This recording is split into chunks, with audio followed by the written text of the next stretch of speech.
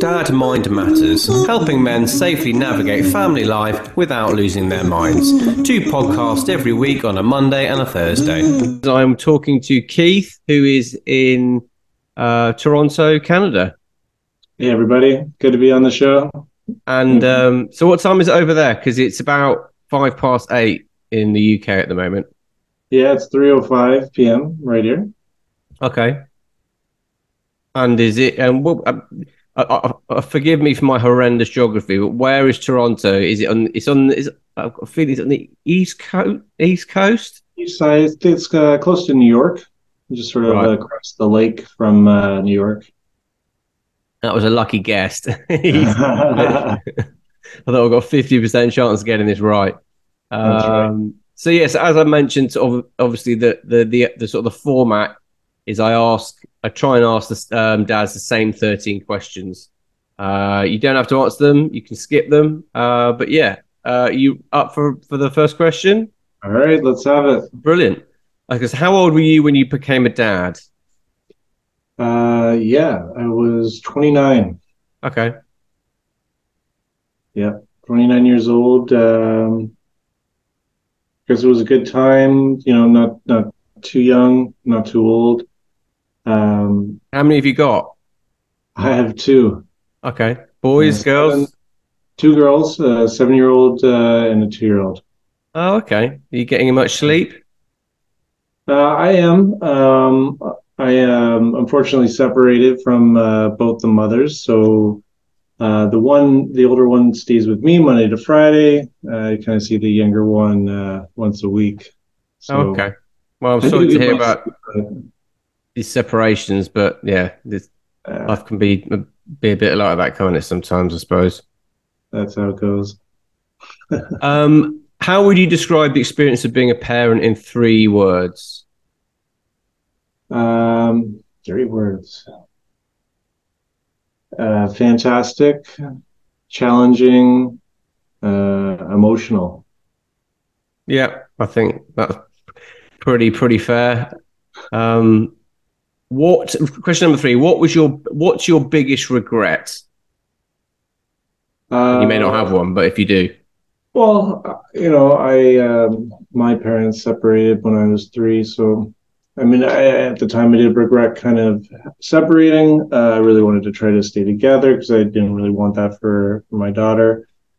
But looking back now, it was the right thing to do, and everyone's better for it. So I guess not really regret as much anymore, but I did regret it for a while. yeah. But as you said, sometimes it's what's best for everyone. Things change, and if it's best for your kids and for you guys and your relationship's better, then that's a positive thing, I suppose. Exactly. Yeah. Question number 4. What is one piece of advice you would want to give to your teenage self? Mhm. Definitely investment, investing into yourself, fitness wise, investing in yourself career wise, financially, uh, at that sort of age, even just putting a little bit of money away helps to, grow and you don't touch it. I don't think people are at that age are really, taught or prepared, but also just yeah, fitness wise is like that's sort of when you decide if you're going to be active into adulthood, at that sort of age.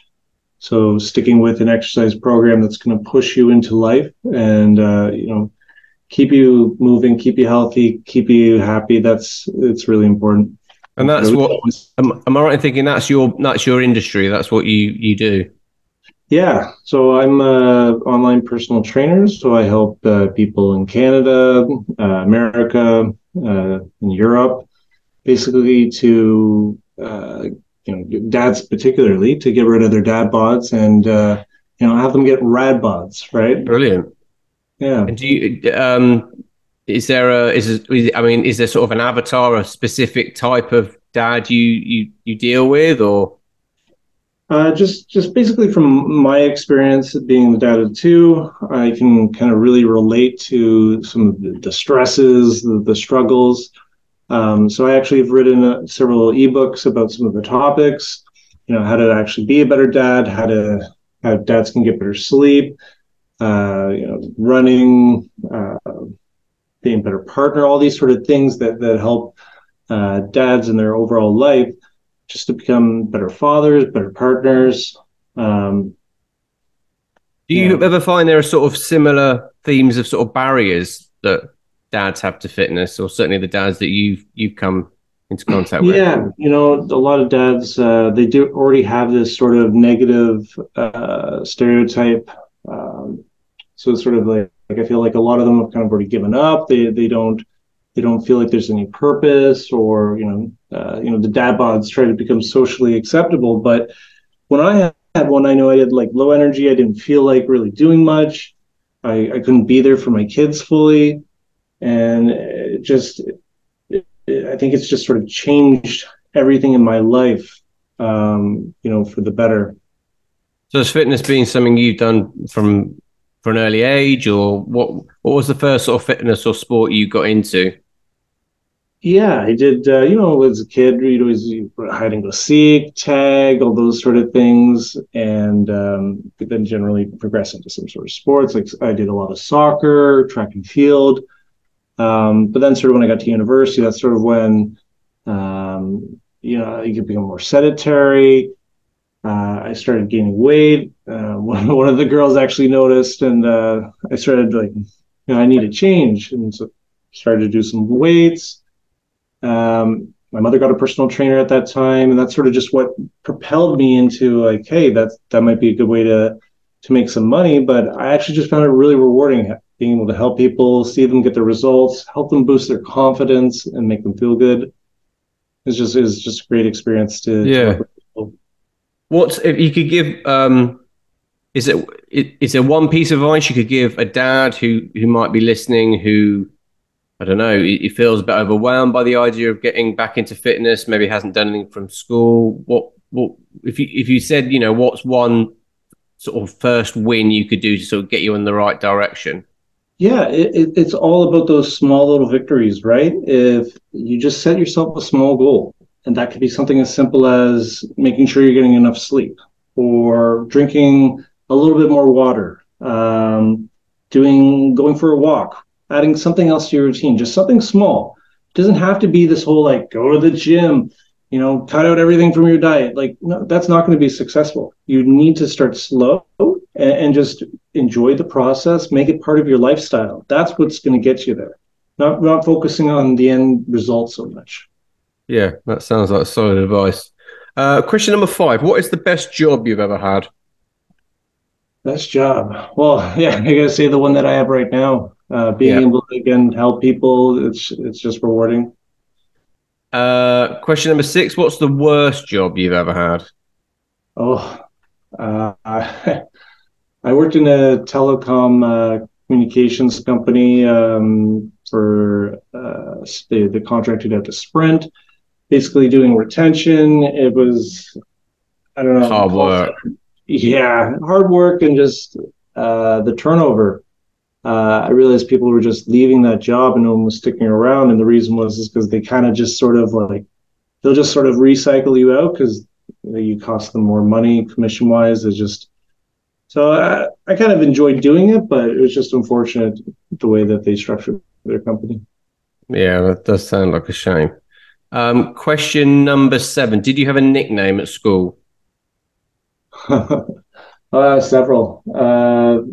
They called me Horse. I was like running a lot. They called me Keep the Camper. I had a big backpack. Yeah. Nothing that imaginative, but No, I went to an all boys high school, so they weren't. Yeah, that's clever. what's the big what's the big sport in Canada? What's like the one thing that I mean in England it's football.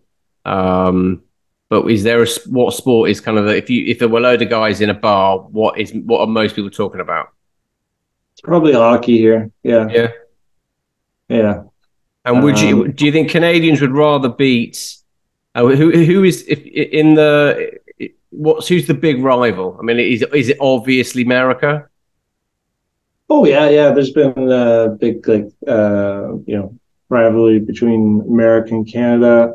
Uh, Canada and Russia. Um, I mean, I'd imagine Canada, Russia's got to be pretty big because the yeah, Canadians are probably the best in the world, aren't they? Would you say? well, yeah, if not the one of the best, yeah, for sure. And we Yeah, invented the sport. yeah. Who's your local team then? So, are they any Toronto good? Maple Leafs. Are they Yeah, good? Have they had a good they're season? they're in the Stanley Cup this season, but they haven't won since like the very very beginning, like 80 years or something. So people are wanting to win. People here craving it. A lot of diehard Leaf fans. So, is the Stanley Cup, is that like just a Canadian league or is that American teams as well? Or, Yeah, it's Canada and America competing together. right, so basically you've got all the best teams from Canada and America. And who won it last? I'm not sure. I don't follow it as much. That must be interesting when you get an American Canadian final. Yeah, yeah. Then it's really heated. Yeah, I bet it does. And how do they decide where you play it? 'Cause Pardon surely if you me. put well, how do they decide if you've got an American and a Canadian team in the final? How do they decide like where you play it? Do you play in Canada or where do they play the final match? Well, it's usually like 7 games, so they rotate between like alternate home away, home away. I guess maybe it's a flip of the coin as well. Oh, okay, okay, yeah, because that home advantage has got to be worth something. I would have thought. Yeah, yeah. Everyone's rooting for you. The energy. Yeah, I bet. I bet that's good. Um, Question number 8. What's the best trick you've ever played on someone? And bear in mind, you may not have done so. There's not if you haven't, you haven't. No, so during COVID, I really took up magic, and so I was doing lots of tricks back then. I guess the best trick, I got this flip book where you flip it, says a bunch of animals, and you tell me when to stop, and then in this bag that I've given you, there's something in there, and then where I've stopped, it says unicorn, and in the bag is a unicorn. So I learned a couple of tricks. I thought that one was one of the better ones that I bet the kids like it. yeah, yeah, I do it for the kids. Yeah, they always want to learn how to do it. So I try not to tell them because the second you tell them, it's Kind of not as kills the fun. whole, kills the well, kills Yeah, the magic, doesn't it? it does. Question number 9. What's the best live gig you've ever been to? Best live gig. Um, And you like may not have done. It's not. It. I mean, gigs. Not really like done gigs. I mean, I've done some contract work, I guess. Doing some video game design development stuff. So I have Oh, sorry. This is a lost in translation. In British, so gig is like a music or a like a jam. sporting. Yeah. Whereas I'm getting Yeah, gig to you no, might mean like a work contract. yeah, no, I haven't really done any gigs like that. Okay. Question number 10. What's the most important lesson you've learned so far in life? Yeah, definitely to ground yourself in the moment and try to be in control of your inner thoughts in terms of like rather than allowing yourself to think like, oh, you're stupid, why'd you do that? Like try to reinforce yourself to say, that's okay. You're good, you can do better. It's like sort of just like, self-love rather than self-hate. Yeah. No, I like that. Question number 11. What do you like most about being a dad? I really like the progression. I like to see she's grown, how she's learned new things. We're doing rollerblading, so she's really progressed on that. And then took her on the ice skating. She's finally starting to push off, and it's Oh, just like brilliant. being the improvement. I really love that. And if you could give one piece of advice to a dad, someone who's about to become a dad, what would it be? Uh, yeah, buckle up. I mean, it's definitely Yeah. I think It's that's, definitely a roller coaster, right? Like, but yeah. it's not anything that you're not capable of doing. You're gonna have times where it seems overwhelming, and that's probably when things are just about to get a little bit easier. So if you stick on past that, things will just start to fall into place. You'll start to, changing diapers won't be as bad, or swaddling them, getting them to sleep, like all that stuff will just, you'll get better at it, and it won't Yeah, be. I agree with you certainly that I think when it's like that saying, isn't it? It's darkest just before the dawn. It's kind of like I think you do get to that point, certainly as a parent, where you think this is so hard, whether from a Yeah, lack of sleep or kids aren't getting on with each other or work stressful or at the moment money stressful. It does get better. I think sometimes that you just need to breathe, maybe sleep on it. Don't make any decisions when you're tired or at the end of the day, things do get better. I think that's probably a good way of looking at parenting. 100%. Brilliant. All right. So how can people get in contact with you, Keith? If you got, if people want to get in contact with you and talk to you about online personal training, Yeah, what's the best way? so you can find me under the Trainer Guide, www.thetrainerguide.ca. I'm on Instagram at the Real Trainer Guy, TikTok at the Real Trainer Guy, YouTube the Trainer Guy, and Facebook Trainer Guy. Great. Okay. I'll make sure that all your details are in the podcast description. Keith, I really Excellent. appreciate you taking the time to talk today. And yeah, that's you've it's been a pleasure talking to you. Yeah, you too, James. Really appreciate you having me on, and really like all the work you're doing for the dads. And Thanks, uh, mate. And I hope that the Maple Leafs win. we Who all would, if do. you could beat if you could beat any team in the final, who would it be? Oh, it would have to be Montreal. Yeah, as opposed to an American team. Oh yeah, the rivalry between Toronto and Montreal goes further. Really, is Montreal the French-speaking part?